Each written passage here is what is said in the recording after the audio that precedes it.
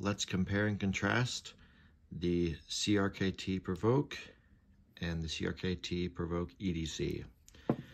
Now, first off, this isn't a normal Provoke. This is actually the Zap model that I disassembled and dyed black. So it's gonna be a little different than the aluminum one or the all metal one. And this is the Provoke EDC that I've had for a couple months now. I've had this one for a couple years. So let's take a look at them. Let's deploy both of them. And let's look at the overall length. So they're pretty similar in length. Let's take a look at the weight of them. So let's first do the Provoke Zap. And that's going to be about 4.8 ounces, 4.75. And let's take a look at the EDC. About 3.55 as it settles out. Turn this off and put it to the side. Okay, so about an ounce off or so different in weight.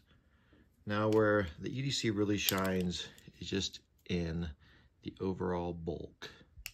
It's a little hard to tell just from pictures or videos, but the EDC is a lot slimmer and also just fits a lot smaller in the hand. The regular Provoke is kind of large, and it made me use it less as just slip it into my pocket as an EDC. Another advantage for me for the EDC version is the blade shape. It's a little bit more useful for everyday tasks, and beyond that, it's just much easier to maintain this edge versus the hawkbill.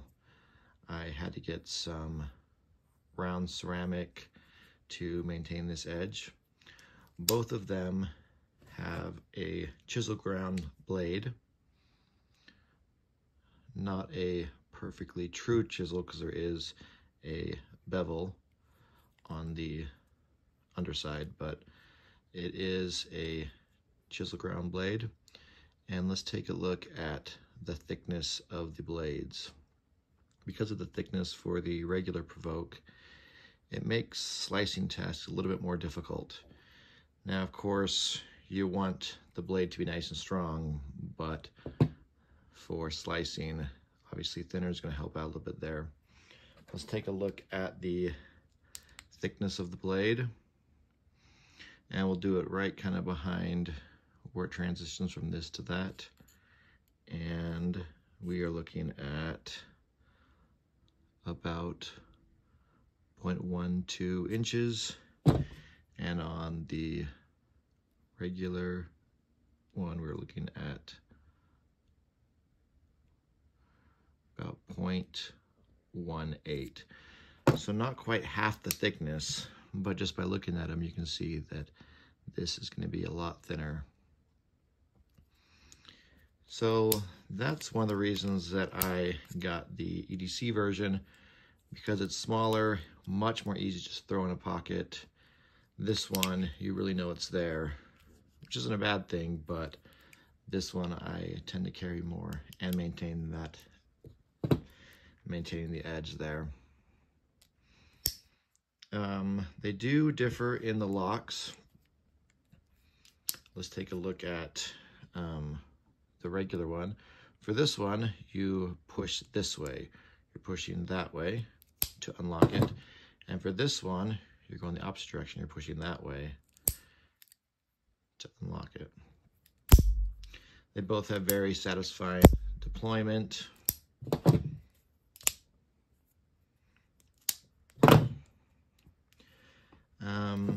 Like I said, I ended up dyeing the bright yellow Zap version, this black, and it's worn in, well, really hasn't really worn at all. I ended up throwing the pocket clip in a tumbler to give it more of a worn look, This one, I would say that the coating is holding up pretty well. I actually like it when you start seeing a little bit of wear. So we have some wear around that edge. I noticed also in there where the blade is hitting the thing, getting some wear there. The back's still pretty pristine.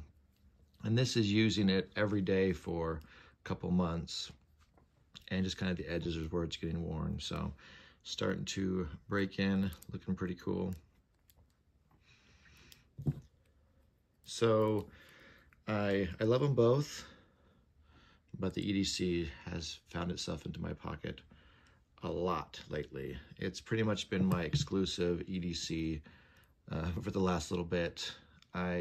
Before that, I was using the Civivi Baby Banter quite a bit. I still really like that knife, how small it is.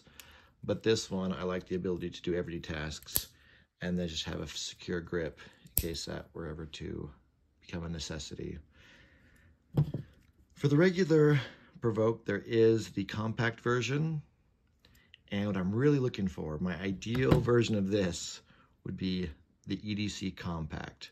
A little bit smaller. I like the blade shape. It would be interesting to see what other blade shapes they could come along with, but an even more compact version of this would be awesome for me. The mechanism is so cool, and this is becoming one of my favorite series of knives. I almost got the compact version of the regular one, but when I saw this became my new infatuation. So yeah, they are both very interesting knives and really fun to use and to carry. So if you have any questions about this, let me know. And thanks for watching.